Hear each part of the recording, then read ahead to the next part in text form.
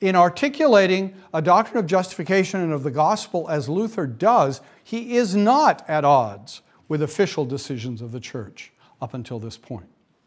That begins to change in 1519 when he's invited to the city of Leipzig to engage in a debate on authority.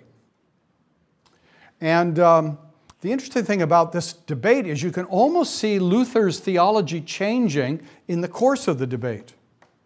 Luther was debating Eck, John Eck, a distinguished theologian of the time, and what soon became clear is that Eck knew more church history than Luther did. And when Luther began to argue for his new understandings, Eck was very able to quote theologians and popes and councils that had preceded their lives and began to box Luther into a corner, making him look like a rebel. And how did Luther respond? He responded by more and more quoting the Bible because he knew the Bible a lot better than Eck did.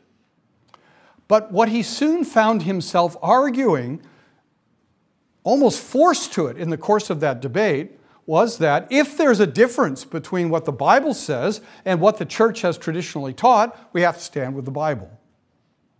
And this began to be more and more inflammatory, more and more radical, more and more challenging to begin to say, maybe there's a difference between what popes say and what the Bible says. That's radical stuff.